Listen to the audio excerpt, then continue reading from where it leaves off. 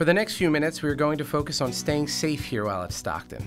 Power-based personal violence impacts all of us. Men, women, gay, lesbian, bisexual, transgender individuals, people with disabilities, every race, color, and ethnicity, and every background. It is our time to change things, to make violent acts like dating violence and sexual assault less likely to happen. This is our time to ensure the next time someone is in a high-risk situation, there is someone there who feels empowered and equipped to help stop it. Research consistently shows that when students step into being proactive bystanders, violence begins to come down very, very quickly. First thing you have to do is imagine a map of our campus. Now, on this map, imagine a bunch of single tiny red dots. Each red dot is a single choice to cause harm to another. An attempted sexual assault at a party, a couple shoving each other outside housing 2, a student being stalked on a dark path. We don't know exactly how many of these violent acts are on our campus, but we know there are enough to sustain rates of violence that are unacceptable to all of us. So the solution to reducing this violence, to shifting this culture, must be a reflection of the problem. The solution is the green dot. A green dot is just a single moment in time, no bigger than a dot on a map. A green dot is any choice that makes it less likely a red dot gets on the map. Green dots are just little things you can do to make it less likely violence will happen to others. Green dots are those choices you make in response to a situation you think might be high risk or may lead to something high risk. The next time you perceive an undesirable situation, instead of walking away, a green dot would be taking a moment to check in or make a phone call.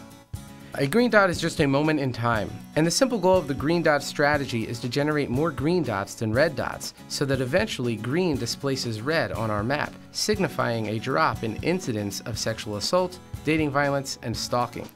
We believe the greatest power on campus is in the bystander. The bystander is in each of us, all of the time. Through our choices, we can define the norms and ultimately decide what we will accept and not accept in our community. An important first step in being a green dot bystander is recognizing when violence is occurring, or what we like to call recognizing those red dots. It is important to note that from a bystander perspective, it can be difficult to really know for sure what you are looking at, and this matters. Let's face it, nobody wants to be embarrassed. Nobody wants to be wrong, especially your first few weeks at a new school. Maybe you don't want to make a scene, and then look foolish if it was no big deal. We are good people who want to do the right thing, yet there is often something that keeps us silent, even when our gut is telling us to do something. The green dot strategy is about understanding the barriers that keep us from making green dots. You are not morally defective because you have walked away from situations that your gut knew were concerning. We all have done that. Green dot is about trying to do it a bit better and increasing the percentage of time we feel good about how we responded. It's about making behavioral choices that are consistent with our personal values. Just because you might be able to recognize your barriers doesn't mean that they automatically go away. It's not like you're suddenly going to leave here and not be shy anymore, or no longer care what your friends think. This is less about getting over your barriers, and more about getting around your barriers. So instead of saying, I have this barrier, so I can't do a green dot, we want you to say, what can I do despite this barrier?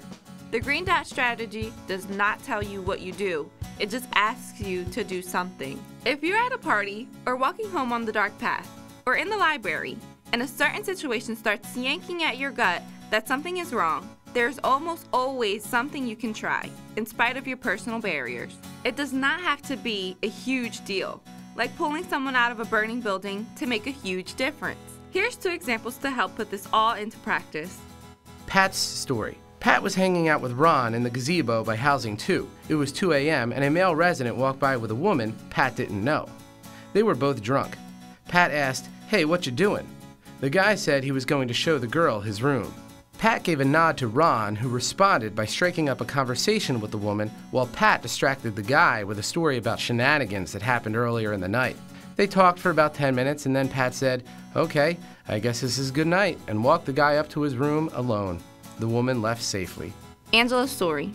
Angela's friend Tanya had been dating Monique since the start of the school year. She noticed that Tanya hadn't been responding to her texts or calls anymore. She asked Tanya why she hadn't heard from her, and Tanya responded that Monique had been monitoring her phone use, and that she was only allowed to use her phone when she was with Monique. Angela asked Tanya how she felt about that, and offered to go with her to talk to one of the counselors about the relationship. Remember, you have a powerful influence as a bystander. You can be super subtle. A look, facial expression, brief comment all have powerful impact. As you consider your role here at Stockton, keep this one thing in mind. Peer influence is one of the most significant factors impacting a person's decisions and behaviors. So what can you do to convince your friends, classmates, family members that they need to do something? It's not like you are making a decision between, do I want to exert influence over my friends or not? You are exerting influence every day. The only question is, what will be your influence? Are you modeling that this issue matters through conversations and behaviors and choices? Or are you modeling that it doesn't matter through your silence?